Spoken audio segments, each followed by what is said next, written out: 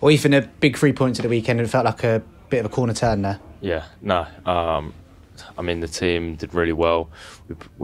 I'd say we didn't perform as well as we wanted to, like we did in the games before under the new gaffer. But I feel like getting the result was massively important for all of us involved. I mean, we haven't had a win since I've been here, and that's been a while. It feels like now.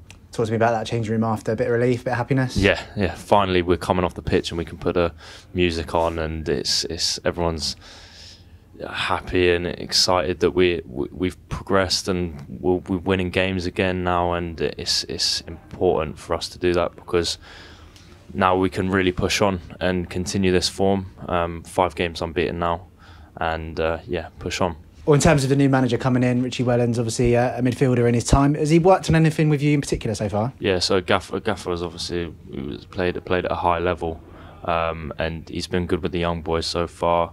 Been good in teaching, especially me and Heck, who have been playing in there. He's been good with us, and we got to learn off him.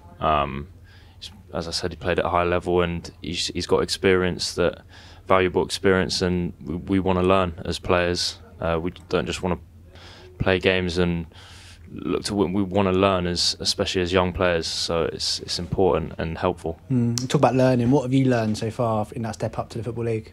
I've learned the tempo's gone higher, fitness, things like that. It's difficult to get used to it, but it's a situation where I feel like I have, and I will do, and I'll carry on to progress. In particular, what was really impressive for Saturday was to go in the goal behind and things not maybe going our way, but then to come back and score the 3 goals like we did. Yeah, 100%. I mean, I think we've shown character the last 5 games. We've gone unbeaten, as I said before, but we've come back in them games. We've scored last-minute winners and things like that, and that shows massive character.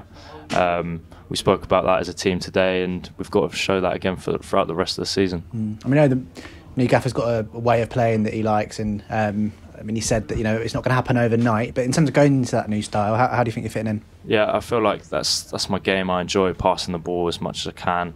Enjoy getting on it, and I feel like we can do that as a team. We've got good technical players in the team who can produce a style of play like the gaffer wants to, and I feel like we can do that well. Question about your teammate, obviously Roel Sotiria made that 4 goals in 5 games and really finding his feet. Yeah, no, he's been brilliant for us. He's scored good goals, and it's all about scoring goals. So he's done well, and he's in form, and we need to keep him at it. And it gives you a bit of belief, I guess, when you know there's a player there that can just tip the ball away. Yeah, exactly that. When you know he's through and he's got a chance, you believe he's going to score, and it's massively important for a team like us to have that. And then momentum, obviously, going into this week, because 2 big games coming up. Firstly, Harrogate away tomorrow night. We'll be desperate to back that 3 points up for another big one. Yeah, exactly, yeah. We want to do exactly the same as we did on the weekend. We want the performance to be a bit better. We want to move the ball a bit better. Also our pressing. But as I said before, we want to play expansively. And we're going to do that well, and we want to get the 3 points.